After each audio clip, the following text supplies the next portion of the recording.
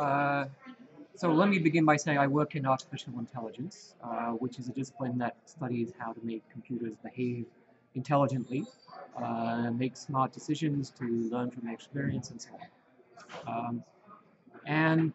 If you think about human intelligence, and you think about our civilization, everything we have that's worthwhile comes from our intelligence. It doesn't come from our long, sharp teeth or our big, scary muscles or anything like that. It comes from the fact that we're intelligent. So if you can create tools that amplify our intelligence, then you can dramatically amplify what civilization can do. So my own work has been concerned with some fundamental questions about intelligence. So how do we define intelligence? How do we build computer algorithms that exhibit that kind of intelligence?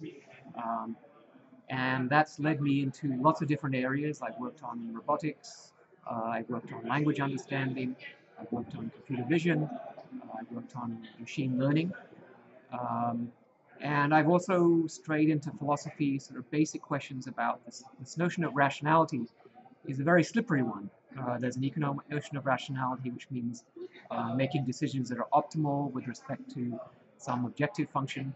But then there's the real notion of intelligence, where humans, and in fact computers as well, have to cope with the fact that optimal decisions in the real world are completely impossible to make.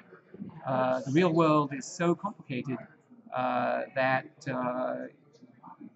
it's totally unreasonable to expect perfectly rational decisions. Which leads you to a question. Well, if you can't do the right thing, then what are you supposed to do? How are you supposed to be intelligent when doing the right thing is impossible? So I've tried to address those kinds of questions as well. So what I found was that, in fact, a lot of what's interesting about our minds and what's interesting about the structure of AI systems now, and especially in the future, is that these computational limitations, the fact that our brains have finite speed, finite memory capacity, and so on, the same is true for computers, it's those computational limitations that really dictate the structure of how our mind works. That a lot of what our mind is doing is specifically designed to mitigate these limitations and make it possible for us to make decisions even though the world is in fact way more complicated than we are. There are three major concerns.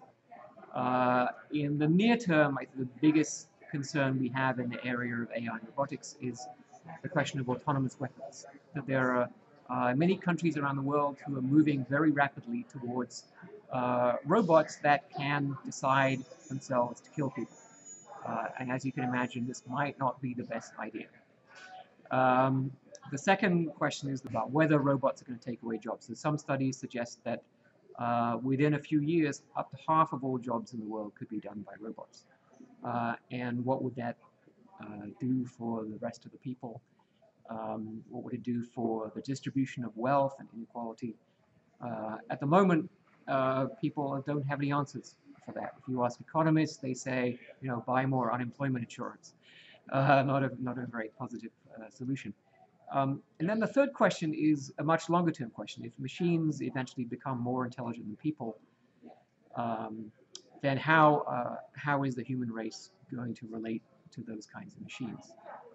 Are we going to be able to ensure that the machines are 100% on our side, that the machine's only goal is to help humans realize their dreams and their desires?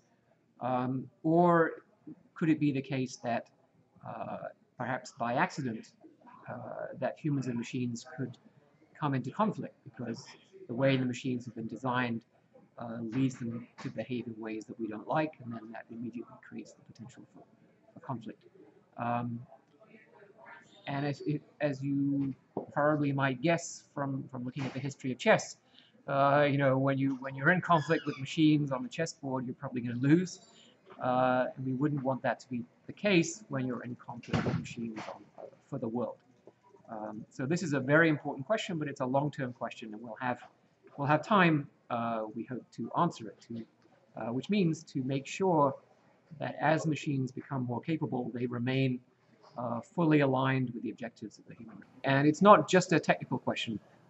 Part of the problem of having machines be fully aligned with the values of the human race is we don't know what the values of the human race are. And that's a question for all of us to figure out.